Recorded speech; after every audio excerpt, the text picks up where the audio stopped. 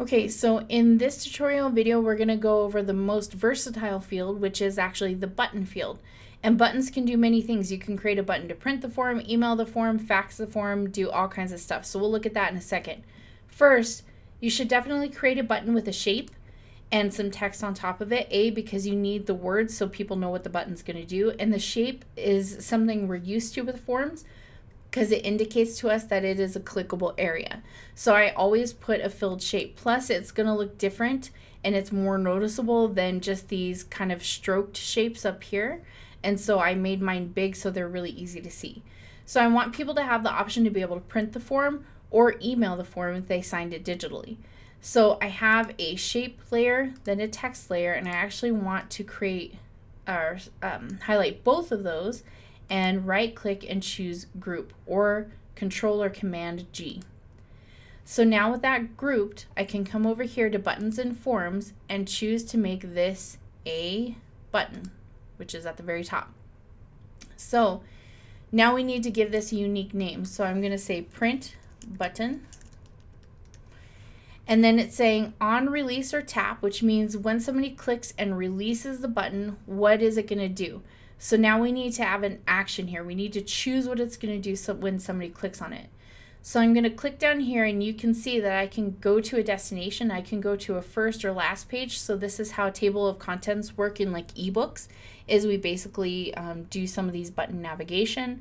It can play an animation. It can go to a next state or to a page.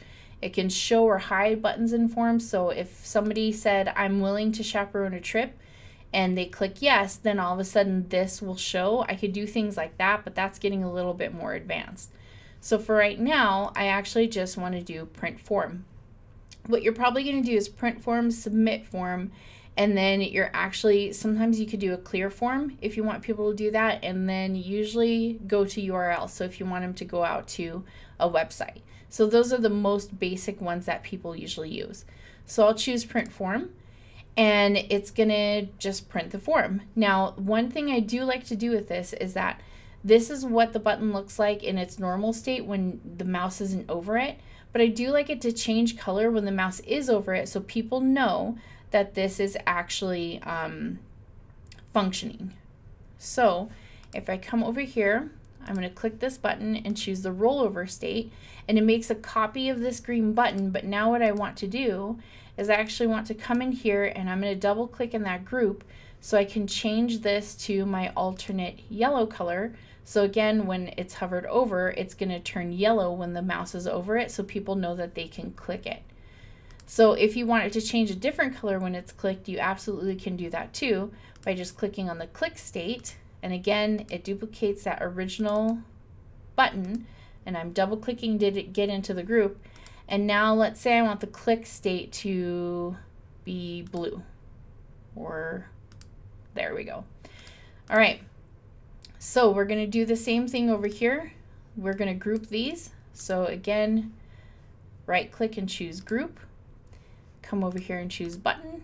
Name it a unique name. So this is the submit or email button.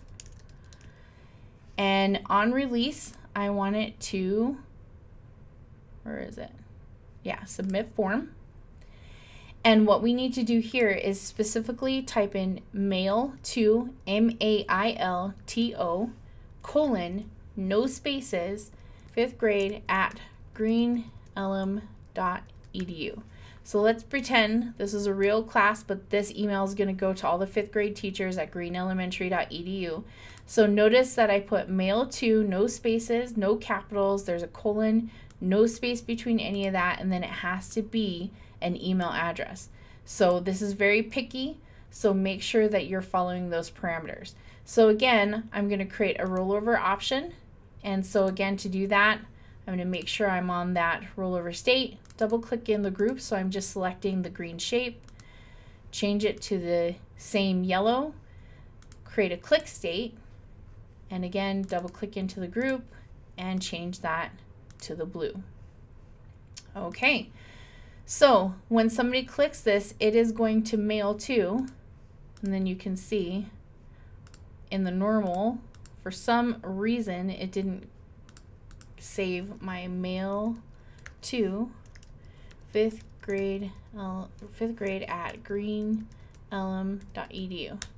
So you have to hit like enter or return, but make sure, because that's happened to me again, and I'm pretty sure I hit return last time, so it must be something about creating these states.